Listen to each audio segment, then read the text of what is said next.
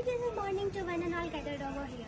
My name is Purwa from class 9, and as you know, today is Earth Day, so I am here to explain how can we save our Earth when disasters are came up. Disaster is a very common occurrence in a country or a region.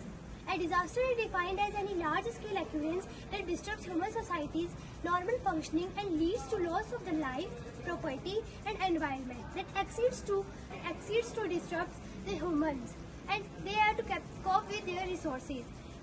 Earthquakes, landslides, tsunamis, and many more are some of the examples of the disasters.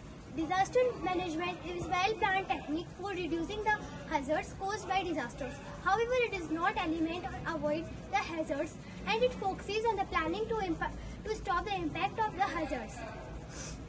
Disaster management is collective and coordinated effort.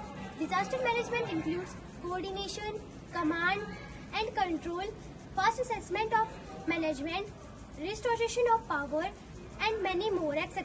In India, the government set up various institutions for avoiding and helping the people during disasters, like organizations like Natural Disaster Management Authority, Natural Sanitation and Water Commission, etc.